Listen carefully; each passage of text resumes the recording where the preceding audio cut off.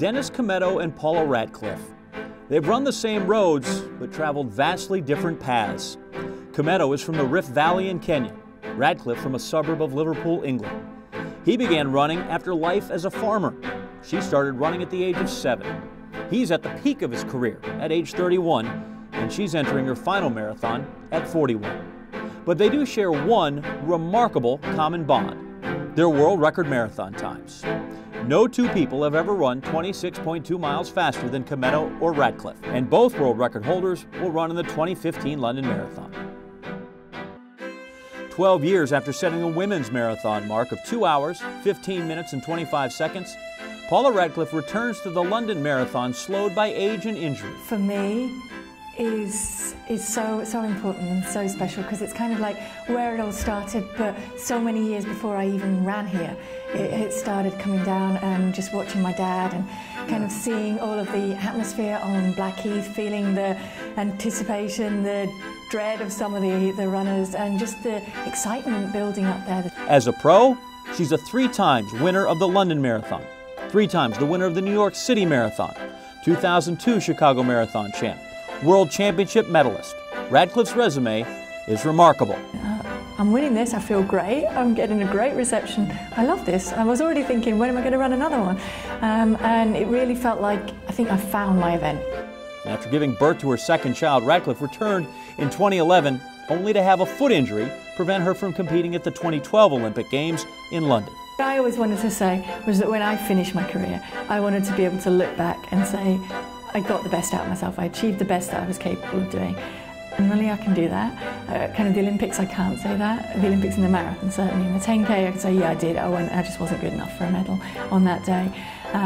But the marathon is the only place in the Olympics that really I can look back over my career and say I wasn't able to go. Sometimes it took me a long time to get the best out of myself in the World Cross and things like that. But I can say that for most of it. Kimetto was discovered by Jeffrey Mutai. A relationship between the two blossomed over the years, and with Mutai's guidance, Kimetto made the fastest marathon debut in history behind his close friend in Berlin in 2012. My life is changing after going camp. Because I have a morale, I need to run like a Joffrey. Kimetto has been racing as a professional for only 4 years and never competed on the track.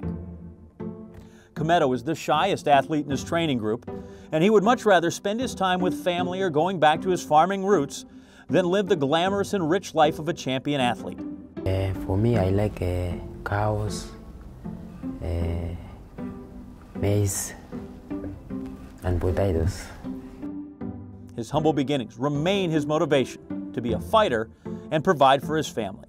For me now, if you come with the money, you can go to school to pay my brothers and sisters. Paula Radcliffe's women's record has withstood the test of time, standing for 12 years. Obviously I want it to stand, I want it to stay forever, but that's not going to happen, it will get beaten.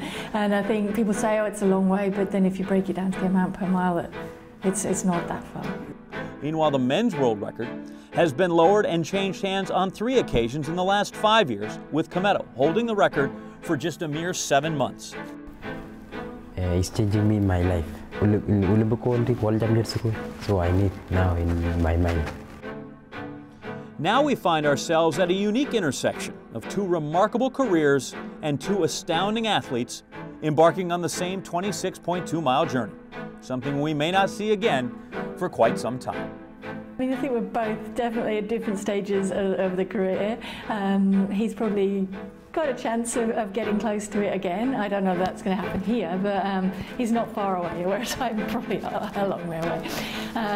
So I think it's nice. I mean, we did actually run together in Holland in a 15K back in December, and actually wasn't as far behind him as I thought I would be there, but I think I'll be a lot further behind on Sunday. But it's nice to have that, and I think it's nice for London because it is iconic. It is kind of if you think about, certainly for me, if you think about marathons, it's London. So to have the world record holders and to have a great day and just to have some great racing out there, I think it's special, and it happens in London.